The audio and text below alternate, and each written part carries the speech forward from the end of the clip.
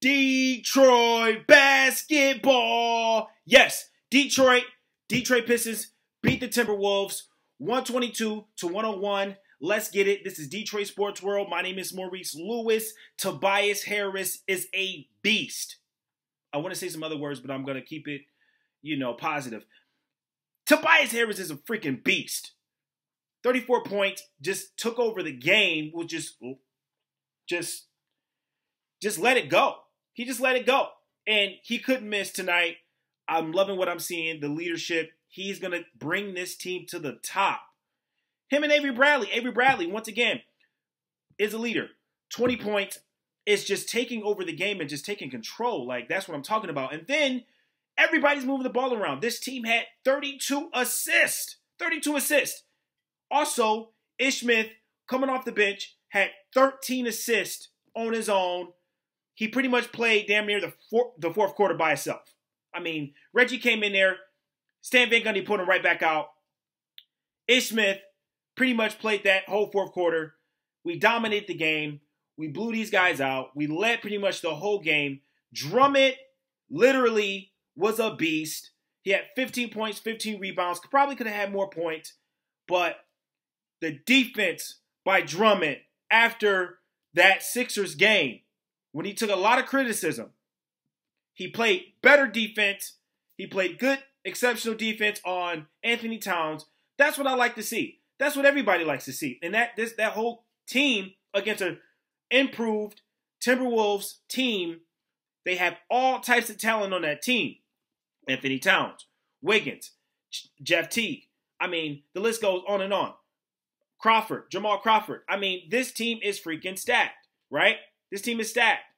And they came, we were home, we beasted up on them. Straight up beasted. Key things that I saw.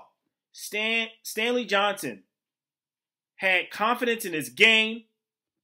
He had 15 points. If we can get that on a daily basis out of Stanley Johnson, that'd be great.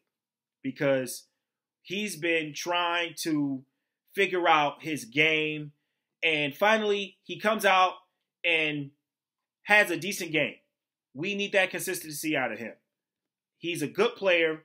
He's a two-way player. He has potential to be one of the best two-way players in the game. It's just that sometimes he struggles on offense, and you can tell because of that his confidence isn't there. But he's attacking the basket, and he's being aggressive, and that's what we like to see. Henry Ellingson, had 14 points off the bench. I mean, that dude's about to pretty much take minutes from John Lure. Like, Ellingson balled out, had a monster dunk. Had a monster dunk on somebody. Almost made a poster.